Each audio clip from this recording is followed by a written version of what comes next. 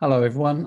My name's Martin Conway from Contomac here in the UK. I'm very sorry we couldn't be with you in person this year for obvious reasons, but we're pleased to be able to make this small contribution to your meeting.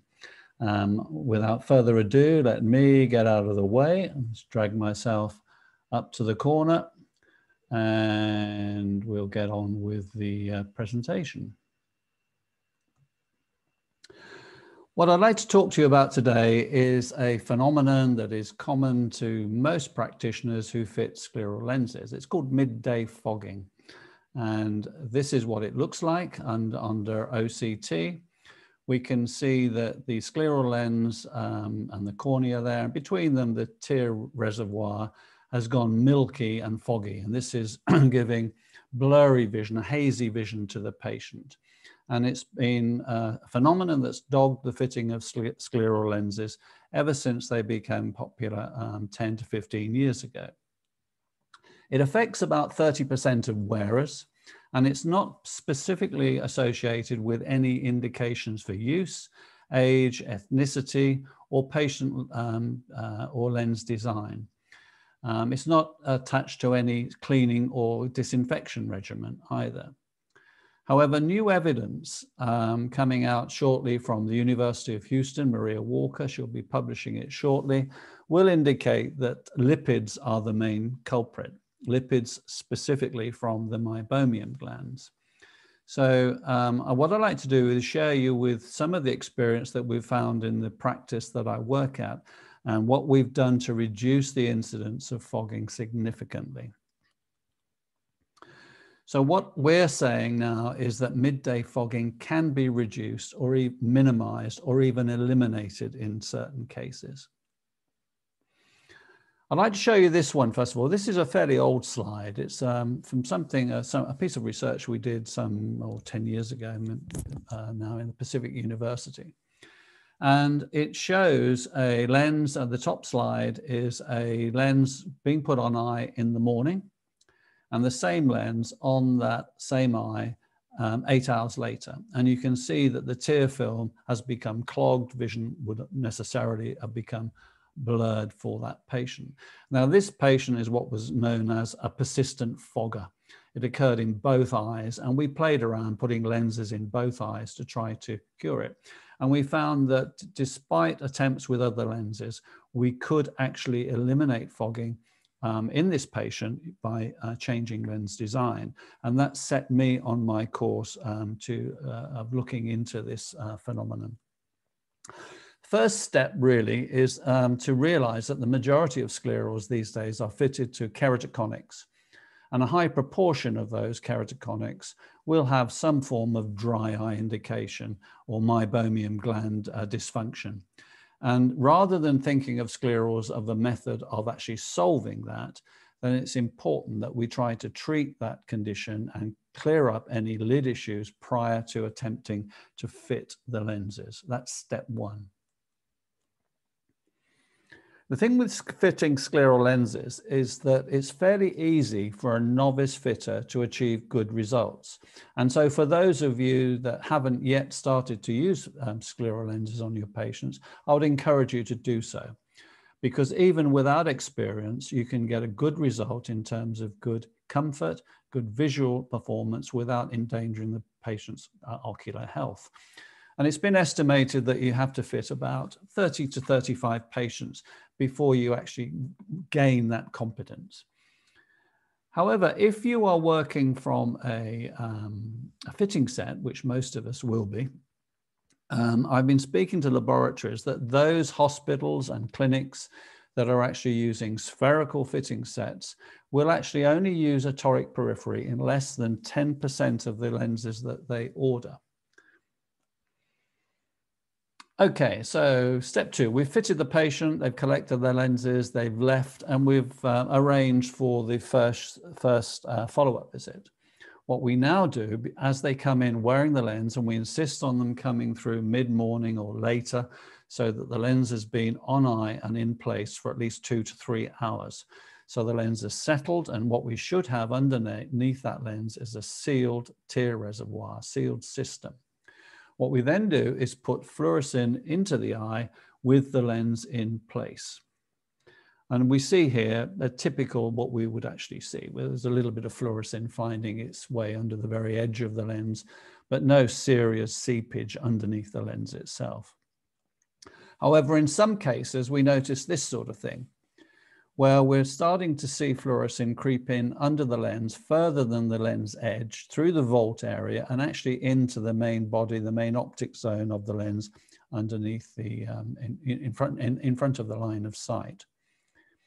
And if we look later, if we allow 5 minutes and watch the patient blink, we can see that that flare now is developing. There's a significant amount of fluorescein being pumped under the lens in the tear fluid with the blink action alone, with the lens rocking on this toroidal surface. We're getting tear exchange under the lens at this point, which shouldn't be happening. We should have a sealed system there.